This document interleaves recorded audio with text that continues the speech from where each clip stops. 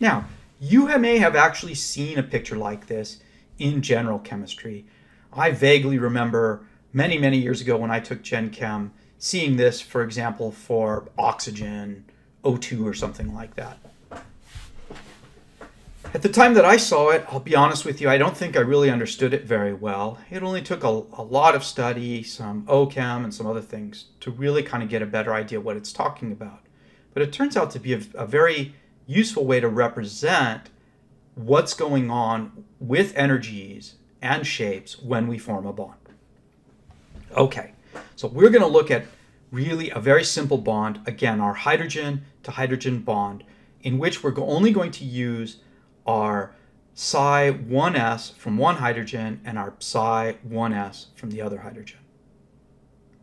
Now, this energy diagram works in a very special way that, again, can be kind of confusing at first. So, first thing to notice is that we have an energy axis, a potential energy axis.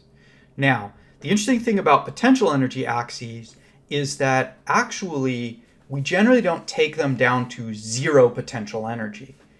Instead, what they really represent is sort of the relative potential energy.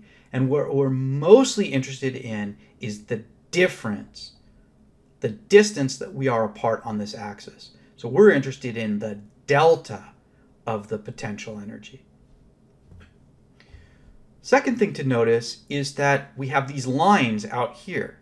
These lines basically represent energies. They're lining up with energy values on the potential energy axis. So if I move this line up, it lines up here.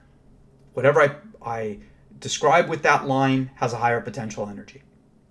In this case, I'm describing the potential energy of electrons that we would put in that orbital.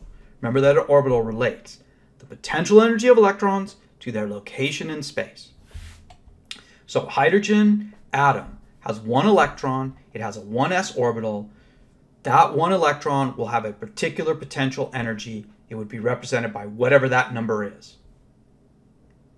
Now, the other thing we do is we draw lines to indicate our starting energy levels, which basically also indicates then our starting orbitals. So this line represents the energy of the psi 1s of a hydrogen, and this is the shape of that psi 1s. This line also represents a psi 1s of a hydrogen, and that's its shape. And the interesting thing is we draw the starting orbitals on the outside. We then imagine those orbitals moving together, overlapping, adding and subtracting, the way that I just showed you. So when I add this 1s orbital to that 1s orbital, I get a new function. It's psi of sigma. I can plug in xyz's and plot the shape of the cloud. It would look like this. And I can also use an operator to determine the energy of that new orbital. And I'm not going to do that for you guys, but just understand that you can take this. There's another mathematical thing you can do, and it gives the energy. Okay, so when we do that, we see that the energy of this new sigma orbital is lower than the original starting energies of the 1s orbitals. In other words, we've had a change of energy, it's gone down. Okay, we also have to do the out of phase overlap here in the middle. We make a new orbital that I showed you how it looks. We call it sigma star. And its energy goes up. And importantly, the size of the energy change for the bonding orbital, the sigma orbital, that orbital goes down less amount of energy than the antibonding goes up. The antibonding always goes a larger distance away from the start than the bonding does. So we get a shape that is uneven. It's imbalanced. Now, why do they draw it like this? Well, I think that for those quantum scientists, they felt that this represented, in a way, the distance between these two atoms, right? So these are when they're far apart. When we move them together in the middle, this is the resulting orbital.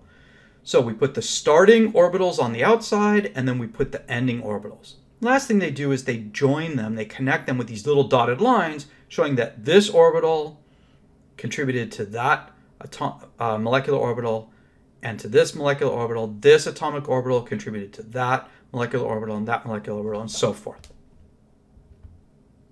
So our initial atomic orbitals are placed on the outside, and we can see that the energy changes.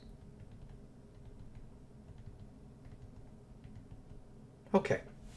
So in general chemistry, we also learned about electron configurations. And we did diagrams that probably looked like this.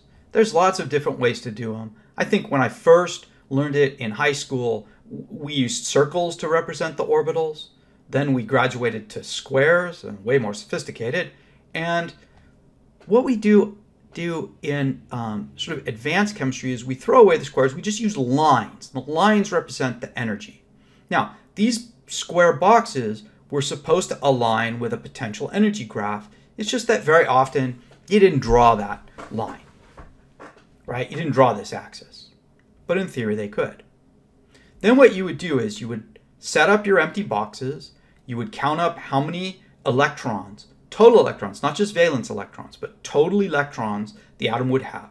So for example, oxygen atom has 8 protons in its nucleus. So when you just have an oxygen atom by itself, it has 8 electrons. You then fill those electrons in using these little hooked arrows, one pointing up, one pointing down. You fill them in one at a time. If you have to pair them up, you put them in opposite directions, and you fill up a lower energy orbital before you start putting electrons in the orbital above it. And finally, when we have degenerate orbitals that have orbitals at the same energy, you spread the electrons out. So you go 1, 2, 3, and then you put the 4th one in.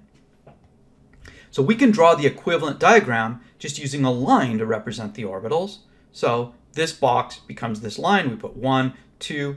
Typically what we do when we're making these diagrams is we sort of draw the arrows cutting right through the line. So 1, 2, 3, 4, 5, 6, 7.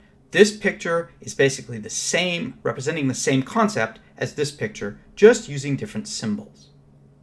And we fill it the same way no matter how many lines we have and no matter how many electrons we had. If we had only 4 electrons, we'd go 1, 2, 3, 4, we'd be done.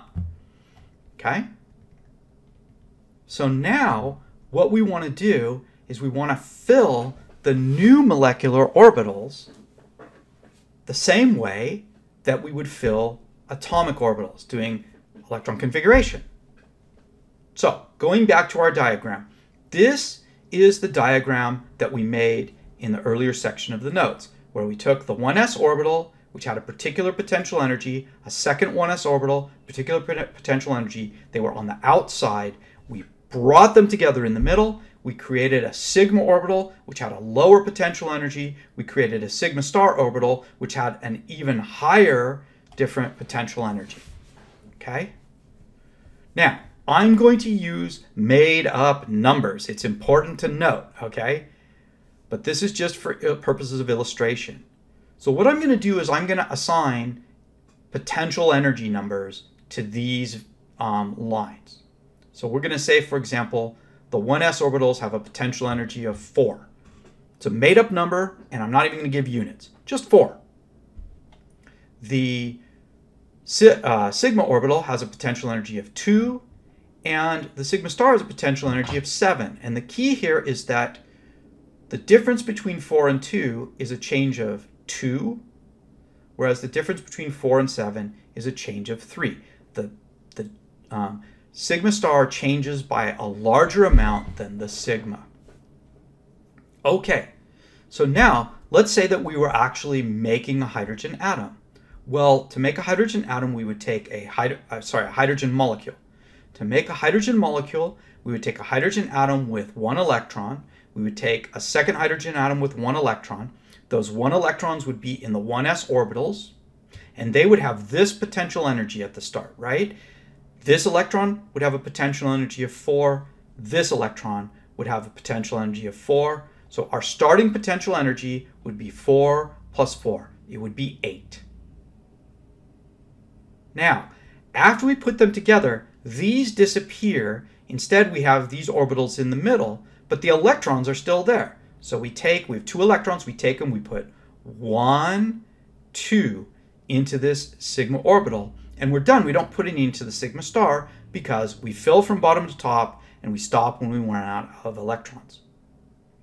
If we look then, this electron has changed. It used to have a potential energy of 4, but now it's right here and it has a potential energy of only 2.